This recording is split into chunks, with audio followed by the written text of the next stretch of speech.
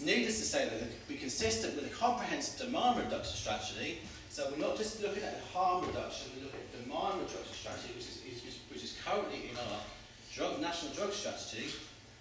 Any such approach should also require counselling and other health and welfare services aimed at promoting healthier lifestyles and preventing abstinence.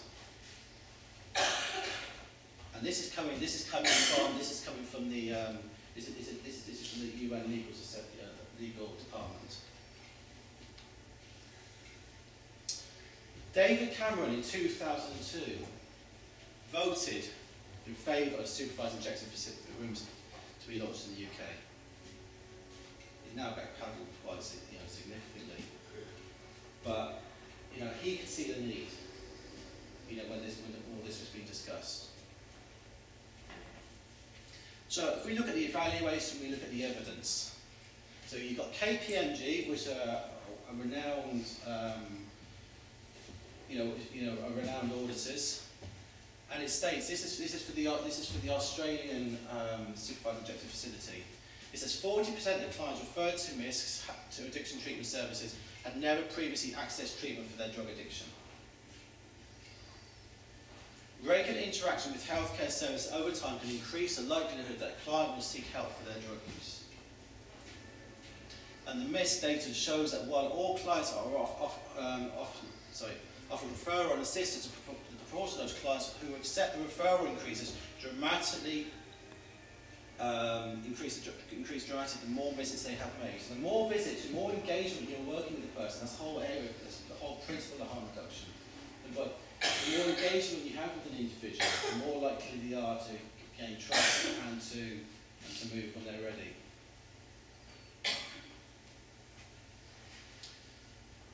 Okay, from KPMG, since coming here to the MISC has helped me get in contact with the services, as 82% of people have said that. They've also said it gets help with other issues such as accessing services, housing and legal services. And the majority of service clients report they have access to non-alcohol and other drug services since they've used the MISC. So you can see how significant these services are to these individuals. You're talking about thousands of people going through these services on a yearly basis. Okay, so the evidence again, you've got the reduces overdose deaths, you've got the research from that. You've also got the Vancouver Medical and Supervised Injecting Facility, which was conducted by the Vancouver Coastal Health, which would be like the National Health Board and such, in respects. And they're also supporting people from some of the universities.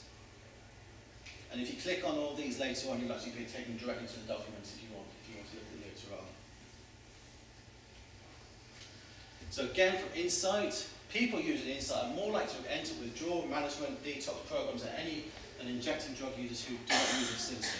So people who can't live with these facilities to inject and work with these people are less likely to go into detox.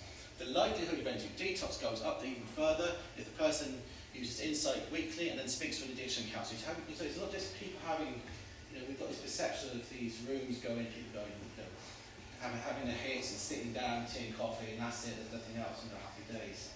But it's more than that. It's a lot more than that. You have pharmacists, you have GPs, you have addiction counsellors. And there's a continuum of care approach. And if they want to go to detox, they go to detox. And if they want to go into treatment later on, they can go into treatment later on.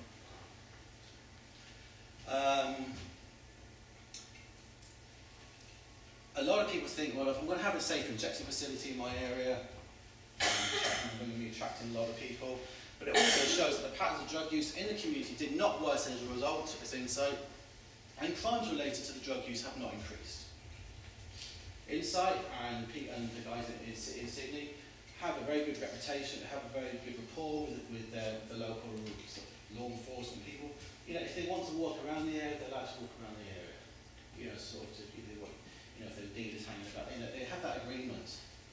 But there's also the fact that it's really important that the people who actually enter these services feel they're able to enter these services safely, and that they know they're not going to be judged. But they also feel ownership. Yourselves, you feel ownership of something.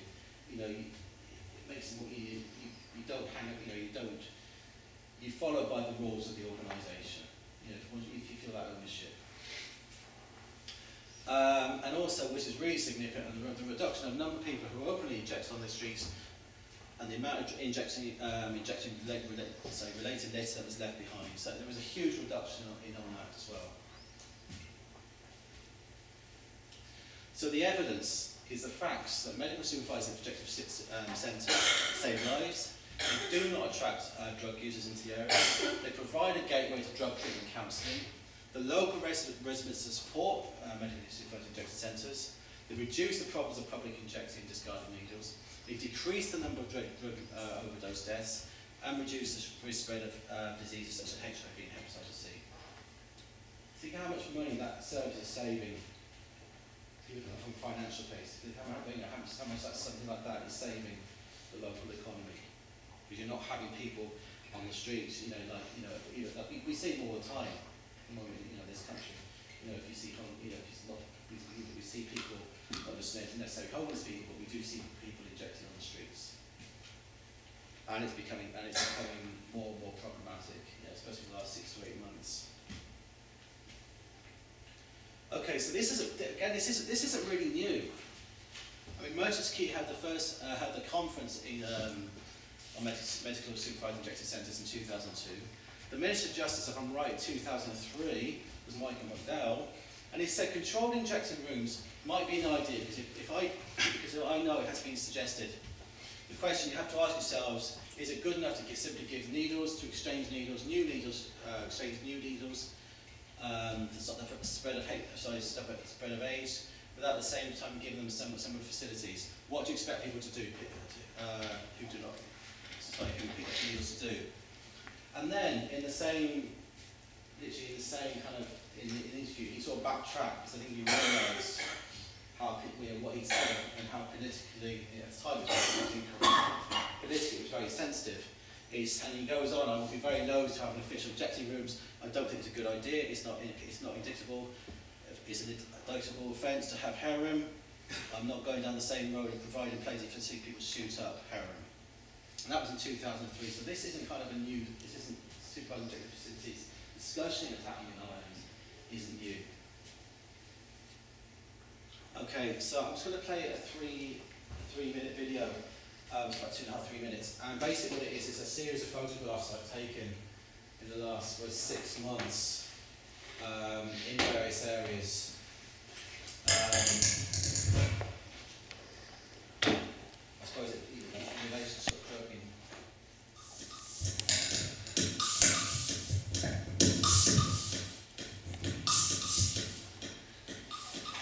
You will hear it, yeah?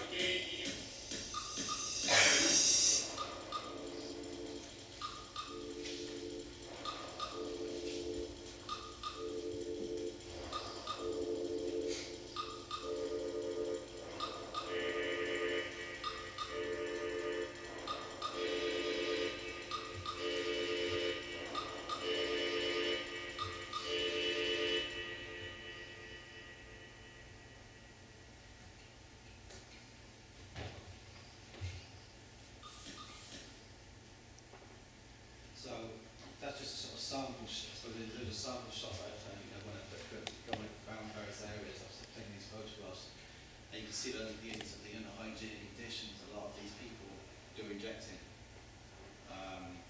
That's a picture of the blue light was actually taken in a toilet in Dublin, and the whole idea is that people don't see their veins. Quite a very humane way of dealing with it. Because actually what happens is they can't see their veins, they'll go into their groin. And then regularly if you go into these toilets with the blue light, you will see sort of blood on the floor where they kind of either missed the vein or they've... So, it's not really dealing with the problem. It's not really dealing with the issue. However, I suppose for the business people, in those areas where there is significant drug use going on, you can understand from the business perspective as well, because they don't want to be going out. They don't want to be going into the area, every Friday, picking up this guy from needles. So again, this is very, very recent data. This is very recent data. You can see this. You can see the 77% of people with currently estimated to have Hep C in this country are injecting drug users, which is a significant amount of people. I think again Hep C has been put on in theory. I suppose in not just this country, but other countries really was people got the back burner for a number of years. Because HIV was more, I suppose, it's deemed to be more of an issue, and so Hep C is coming through. And obviously we've got co-infected people as well with Hep C and HIV as well. So there's another cohort of individuals. So I suppose where are we today? In 2012. Myself and Dr. Mary-Claire Van Hout, we were commissioned to do some research around in Dublin at the beginning of the year, end of 2011, going into 2012. We were commissioned by the business and development community in Dublin to undertake a rapid assessment of research of drug and alcohol-related public nuisance in Dublin city centre. Unfortunately, that actually meaty piece of research, is still under embargo. You can ask me later why. I'm not going to say one more.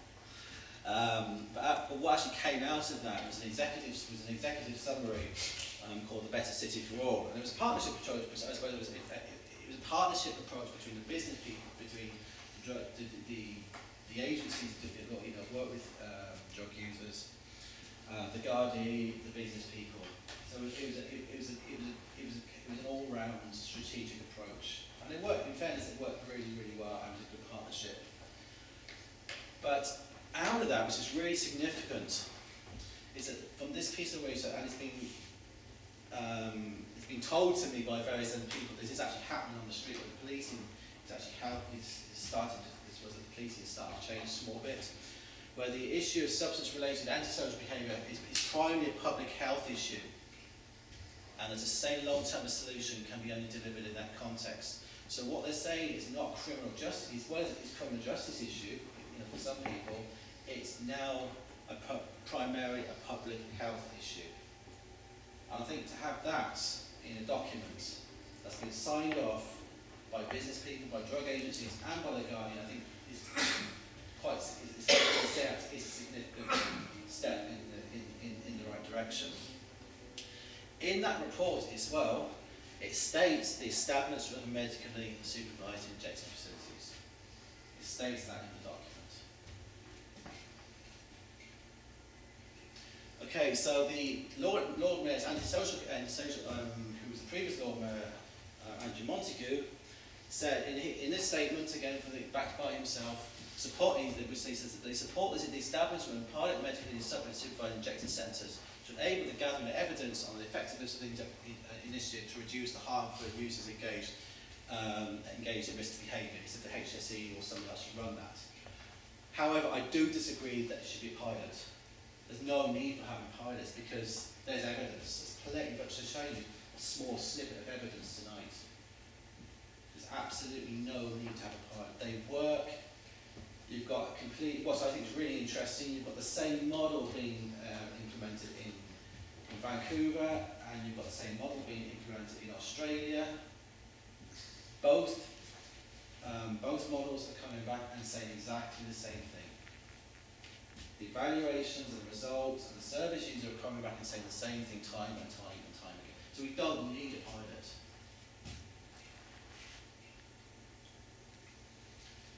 And then, a week ago, it was a door question to the minister, and it says, no, it's not my intention to introduce supervised injection sites for heroin users, and it's rather my focus is on ensuring that there is increased emphasis on providing the opportunity for people to move from illicit drug use through the drug treatment, rehabilitation, and for a drug-free lifestyle where that's achievable. Hello? Drug consumption rooms, supervised injection facilities, that's exactly what they're doing. And then goes on. A 2012 report for the from the EMCDA indicates that heroin-assisted treatment is made available for small. We're not talking about heroin-assisted treatment. We're talking about supervised injecting facilities. They're two completely different models of intervention. I'm not going to go down the heroin-assisted treatment tonight because that's for another night. But they're two completely different interventions. So the evidence speaks for itself. This, ensuring that there is increased emphasis on providing the opportunities for people to move from illicit drug use through the drug treatment and rehabilitation to a drug-free lifestyle where that's achievable. It's there. The models work. People want to implement these models. People want to implement supervised injection facilities. And it's not just in Dublin, we're hearing it now, we're hearing it in other areas. So, providing safe injecting facilities should be viewed as a treatment option for people, to provide the opportunities for people to move from illicit drug use through to drug treatment and rehabilitation to a drug-free life where that's achievable. So it's a treatment option. It's a bit like, people go into the hospital and, they need services. These safe injection facilities work, they provide an extremely necessary service, and they work. I can't say it clearer than that, really. So all the pieces of the jigsaw come together. To me, it's a no-brainer. And when people say, the MCDA says this, and the EMCDA, there's loads of evidence here from the EMCDA to say that drug consumption rooms work. There's, as we've seen tonight, there's evidence from Vancouver and from Sydney and from other places that these work. It's a very, very easy implementable model to put in. Just two books I kind of recommend. There's a new book, I didn't even know it was out until the other day, so we put it on Facebook.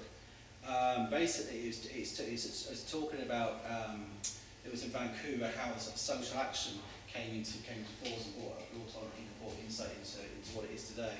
And another very, very good book by Van Beck, and it's actually her story of how she actually went through, and what they went through to set up these Sydney medical supervised injection facilities. It's a very good book. Again, if you just click on any of those two articles when you download it, you can it'll take you directly to the website. That's me. Okay, that's bits and pieces. I was a bit geeky, I'm afraid.